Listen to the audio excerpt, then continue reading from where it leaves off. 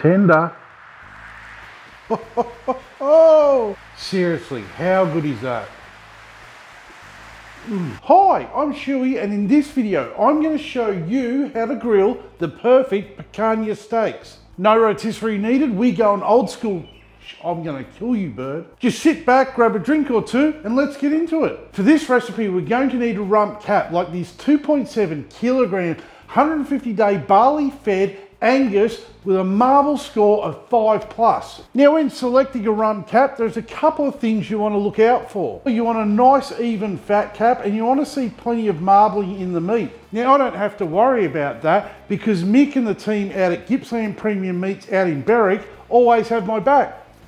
Cheers, team. All we have to do is remove any underside fat, if any, and any of the silver skin. After you finish trimming it up, we're going to leave the fat cap face down because it's easy to cut through that way. When we're cutting steaks out of the rump cap, we're going to cut with the grain. By cutting the steaks with the grain, once they're cooked, you're going to end up with a much more tender bite while you're eating your steak. So you're just going to need a sharp knife, and we're going to cut these steaks, as I said, with the grain and roughly about 2.5 centimeters thick. Now, premature liking of this video is recommended, and sharing with your mates, because sharing is caring. The seasoning before the cook couldn't be any simpler. We are keeping this as traditional as possible by just using coarse sea salt. So don't be shy, get it on there. And then we're going to flip them over and do the other side. Don't forget the ends and the fat cap. As the salt starts to dissolve, it's going to get drawn into the meat and it's going to help tenderize and season it. Salt, it's nature's own MSG. It makes everything taste better. Today, I'm going to be using a 57 centimeter Weber kettle, and I'm going to be pairing it up with some charcoal baskets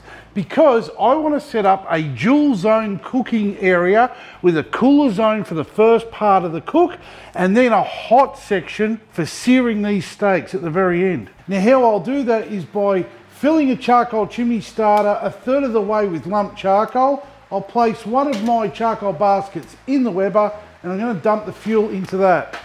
I'll put the grill in place and I'll put the lid on, making sure the lid vent is on the opposite side of the fuel and that the lid vent is wide open. I'm also going to shut down the bowl vent to pretty much all the way closed. And I'm going to give that time to come up to about 150 to 160 degrees Celsius. Now, I'm also going to be using an ambient temp probe to track the Weber's temp. I tried using my finger, but I kept burning it. The Weber's at temp, so it's time to get the steaks in there. And to track the internal temp of these steaks, I'm going to just insert an internal temp probe into one of them. Now, placing the fat cap towards the heat, this is just going to help protect the steak a little bit. I'm also going to add 1 chunk of smoking wood directly over the charcoal. I'm using ironbark today. And we're going to track the internal temp until it reaches 46 degrees Celsius. My temps are based off cooking these steaks to a perfect medium rare. This is not the finished temp.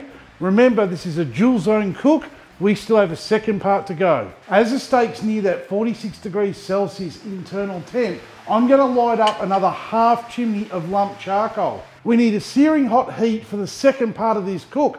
That's why I'm using lump charcoal today. Now, before I start getting questions or comments saying that I got pink eye, look, this is one of the downfalls of barbecuing every day. I went and saw my doctor and apparently it's the smoke. So they've given me some eye drops. Hopefully it clears it up soon. The steaks have reached an internal temp of 46 degrees Celsius, so we can get them out of the Weber now. 1 and 2. And I'll dump that other fuel into the Weber now and pop the grill back on. We're going to leave the lid off the Weber now because the more oxygen we can get to that lump charcoal, the hotter it's going to get. It's time to sear these steaks. All you're going to need is an instant read thermometer, a pair of tongs, and a refreshing drink. Oh, and some steak. Now place the steaks directly over the heat and we're just going to flip them every minute or so. Both steaks go on. If you get a flare up, just move the steaks. All right, time to flip the steaks. Oh, look at that colour. Remember, just move it. Keep a check on that internal temp. Once they hit 54 degrees, they're coming off. Time for another flip and they are done. Now I hope you click your tongs to make sure they work before you use them.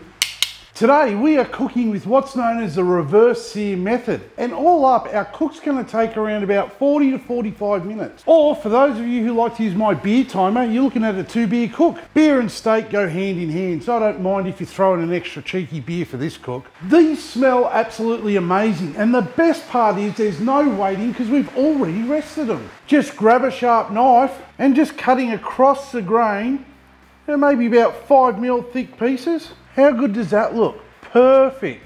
This seriously is that good. It should be illegal. As always, cheers for watching.